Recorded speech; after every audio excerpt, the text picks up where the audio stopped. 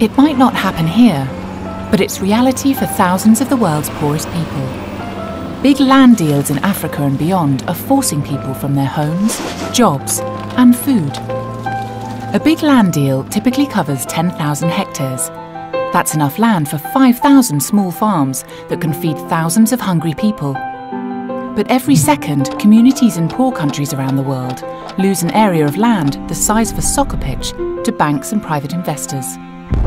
Over 2 days, that adds up to an area of land almost as big as Rio de Janeiro. And here's the heart of the issue. 2/3 of agricultural land deals by foreign investors are in countries with serious problems with hunger. 68% of those investors intend to export everything they grow on the land, which means that even though we're growing more food, big land deals will make hunger worse. So what can you do to help? Right now, the World Bank provides the finance for many big land deals. It also has the power to influence how land is bought and sold, as well as setting an example for investors. With your help, it can be a force for good. Join us and tell the World Bank to put big land deals on hold while we find a fairer way. When the world has demanded change in the past, great things have happened.